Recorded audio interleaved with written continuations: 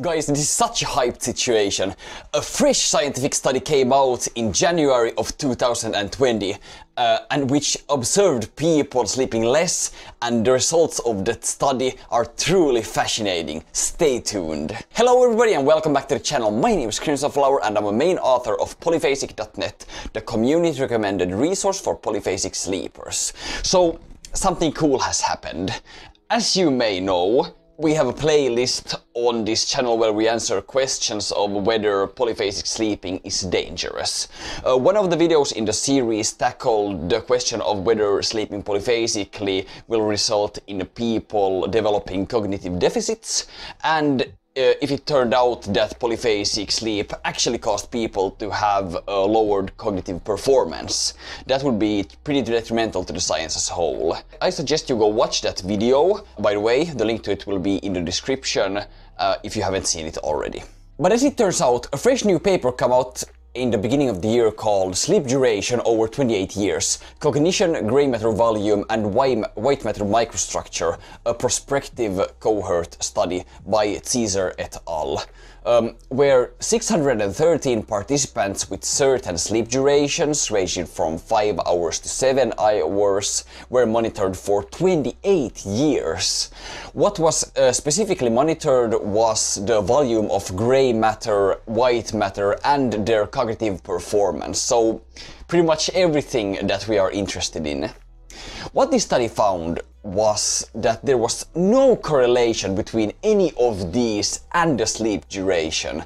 In other words, how long people slept didn't affect their cognitive performance even several decades later. Let's quickly go over a bit about what cognitive performance is and what brain matter is.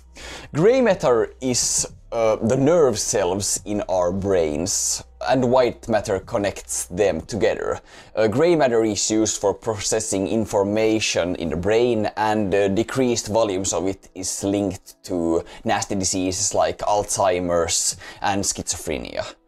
Increased volumes of white matter are also linked to learning, which means that it's important to have more of it because you will be able to learn better. It also increases with exercising, which means that it's important to exercise regularly throughout your life. The less white matter you have, the more likely you are to develop Alzheimer's. So it's pretty vital.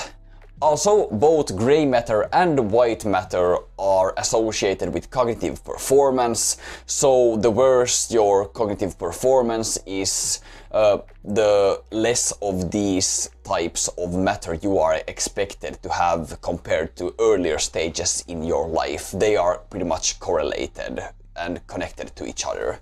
Therefore, monitoring the cognitive performance is an important and also very cheap way to determine whether your grey or white matter volumes are decreasing as you age. So what does this mean for polyphasic sleepers? Well, it's a win in my book. This starts questioning the baseless claim that some people pull out about polyphasic sleeping, that it will really lead to brain issues in the future. But while on the topic, I want to point out that the recommendations still stand that we have for teenagers.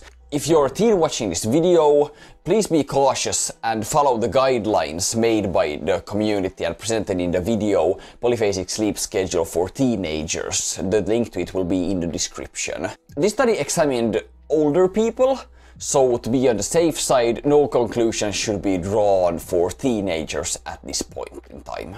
Okay, and what is future research in this field going to look like?